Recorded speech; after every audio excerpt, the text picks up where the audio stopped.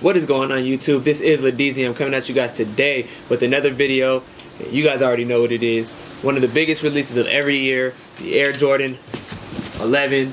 As you guys can see, we picked up these Jordan 11s right here, the 7210s. This shoe, actually, I thought that it was going to be easier to get, but it was a little bit harder this year to get than previous releases of the Jordan 11. But I did manage to get them, and I have them in hand for you guys. Going to give you guys my first impressions of the shoe. Before we get into the video, if you guys just want to go ahead and give the video a thumbs up, I'd greatly appreciate that. Really helps out the channel. It's helping the channel grow for sure. Make sure that you share the video as well. Leave your comments below after the video. But without further ado, let's go ahead and get right into it. Starting with the Jordan box. You guys already see it's a blacked out Jordan box. Same as the Jordan 11 boxes that's been coming out, except for it's black on black. And then it has this metallic red pull out tab right there. And it also has a metallic red Jumpman on the sides right there.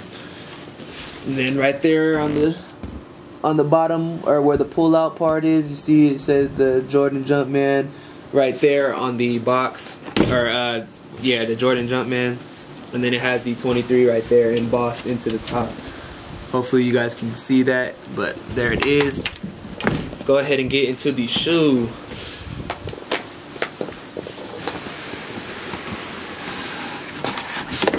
Alright, you guys see the red film right there on the top of the box.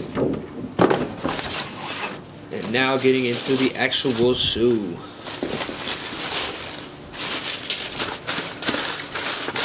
Alright, put this aside, pull this up. So, there you guys go. Let me give you guys a quick 360 of the shoe. Here it is.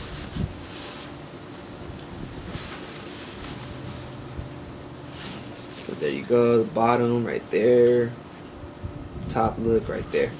So first impressions of this shoe, man. This shoe is actually a very, very dope colorway.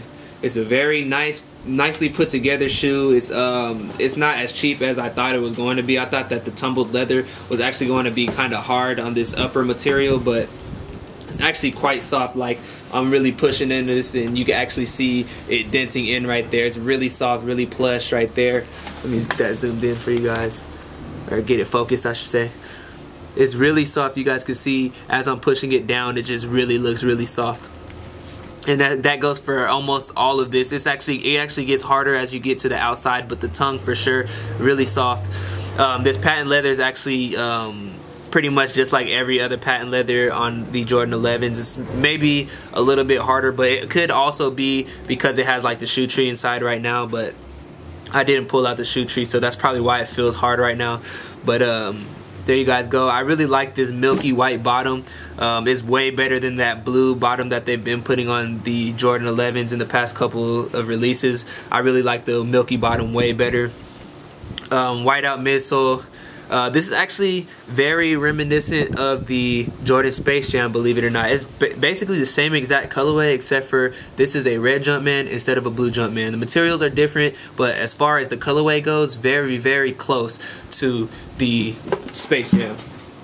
But all in all, a really, really dope shoe, man. Like, this shoe really impressed me this year because I thought that, once again, the tumbled leather was going to be harder than it is, and it's actually really soft. I thought that the suede was going to be just like some BS nubuck material, but it's actually it's not really suede, like, you know what I'm saying? It's not the like authentic real suede that changes colors, but it is a nice soft material once again. But the outsole is what really made me like the shoe, because if it had that blue outsole, I don't think that I would have picked this one up, to be honest. It's really not. That blue outsole is just kind of not the business for half of the shoes that came out. So I passed on a lot of shoes because of that, and this one for sure wasn't a pass because of that. Definitely overall a great shoe for a new colorway. That stitching on the back, this is probably the best thing that they could have done for a Jordan 11, because as you guys know, on the older Jordan 11s, that stitching on the back would peel off. Or not stitching, but it used to be screen printed with the 23, but it used to peel off, and they actually stitched it in this time, which is really good, because that peeling, once it peeled off, man, it was just kind of destroyed the shoe, you know what I'm saying? So that's that. I mean, I just wanted to give you guys my first impressions. The price point was $220. Once again, another shoe for $220. I don't really mind this one being $220, to be honest. I actually would rather pay $220 for this than the Maroon 6 because of the materials. The materials are actually decent on this compared to the Maroon 6s. But all in all, classic silhouette Jordan 11, just a new colorway, and it's actually once again reminiscent of the Space Jam, which is my favorite Jordan 11. Space Jam is my favorite, and this one right here is pretty similar to that. So this one is gonna go up at the top of my favorite Jordan 11s. So that's pretty much it. Just wanted to give you guys my first impressions. Let me know in the comments below if you guys picked them up. Let me know what you guys think of the shoe.